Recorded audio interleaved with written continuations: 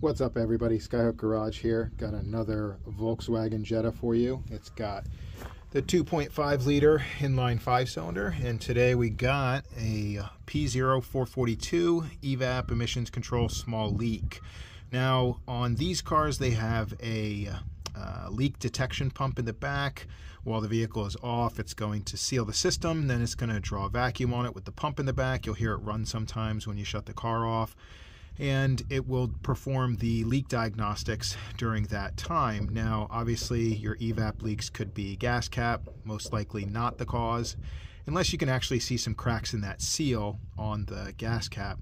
More likely than not, on this engine and this platform right here, you're going to have an issue with the Evap Purge Valve. That's this guy right here. I've kind of taken it halfway apart, doing some testing on it. Now what happens is this line is traditionally hooked up here. This line here goes over to the throttle body, and you have vacuum on that. And vacuum is applied to the solenoid at all times, and then when the ECU determines it, it's going to cycle this guy on and off, pulse width modulated, and it's going to pull in some of those fumes that have accumulated in the evap system, and it's going to draw it into the engine to be burned. Now, your leaks could be from the lines in the system, the gas cap, as I said before, but on this platform, this valve can actually not be sealing properly and cause a leak. Traditionally, when this valve goes bad, you'll have a code for evap purge during non-purge event. But with this vehicle here, sometimes you don't have that monitoring.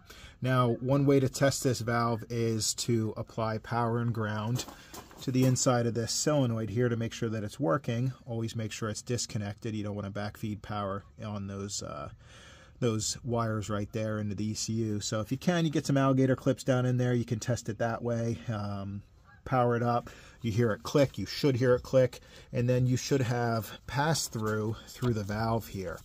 Now traditionally with it unplugged or the vehicle off, this valve should be sealed, meaning you shouldn't be able to draw through it at all. One way to check is to see if you can. Now if you can draw through it or apply vacuum to this end or the other end here, and if vacuum does not hold with it disconnected, then this valve is immediately bad.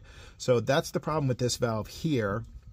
Now before we get into it real quick, if you have good vacuum on either side and you've ohmed your wires out here, your terminals in here, and you have decent resistance, you don't want infinite resistance, and you also don't want zero. You want somewhere as a solenoid. It varies from solenoid to solenoid, but if you have a little bit of resistance there, then you would go on to hooking power and ground up to it and see if you hear it click. Now if you have no resistance or zero resistance, still try the jumper wire in here to see if it clicks and actuates. If it doesn't click or do anything like that, then this valve is clearly bad and it's non-functioning and it needs to be replaced. Now the problem I have is this is not holding vacuum. So with it disconnected, I can pull vacuum through this solenoid when I shouldn't. I shouldn't be able to, you shouldn't be able to, okay? So this one needs to be replaced. All we're looking at here is a clamp on this end, and then on this side is going to be one of these fancy, what I call the German clips. They go around kind of like a CV axle.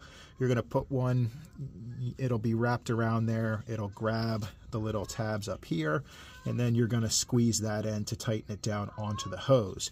Now if you can just put a regular hose clamp on that, don't go crazy. Hose clamps have a tendency to tear into rubber if you clamp too hard. It's just manifold vacuum, so just make sure that you don't go nuts tightening it.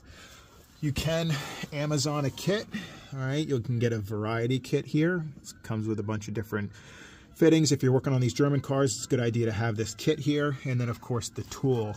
Now what I'm going to do is I'm going to put the hoses back on, and I'll show you the install of that clamp real quick. Okay, so new-ish valve. I have a used motor for this vehicle that I preemptively grabbed at the junkyard about a year ago.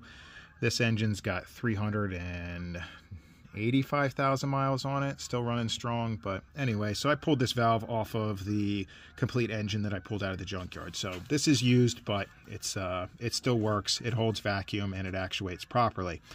Now, once the valve is back installed, you're going to want to get your hoses back on. You want to put this type of clamp if you chose to go this way. Make sure it goes on the hose first, and then slip the hose onto the port of the Evap Purge solenoid here. Now, a trick real quick to get these hoses off, if you can't, I like to take a pair of needle nose pliers, okay, and you're going to basically grab the end of the hose and gently grip it like this, and you're just going to pinch and try to twist it back and forth until it breaks loose. You don't want to pry out on it. You kind of want to get this hose spinning a little bit on this port before you start trying to pull it off of the port. It'll assist you a bit. So get your hose installed back on. If you're using this type of clamp, obviously you're going to want to line the square up that hasn't been crushed yet. And then you're going to grab your tool. And this tool here has a couple different spots on it. You can either grab it from the top like this. You can see the teeth up top, and then it also has a version, maybe this isn't the type that has it. Some of these tools have two sides to it. One for getting at it just like this, going at it just like that, and then some of them also have a nice feature that has a side grab if you need to kind of grab it at a funky angle. This one's vertical, straight on, should be pretty easy. So we'll get it on that square, just like that. You're going to want to make sure that the whole tool is over the square, and just give it a press. Don't go crazy. Like I said, just like a regular hose clamp, you don't want to go too nuts. You just want to crush that. Yeah, I could have got a little bit straighter, but that'll hold, that'll work. Nice and tight, not moving around. Make sure you get your clamp onto the other side. Make sure that the connector is plugged in.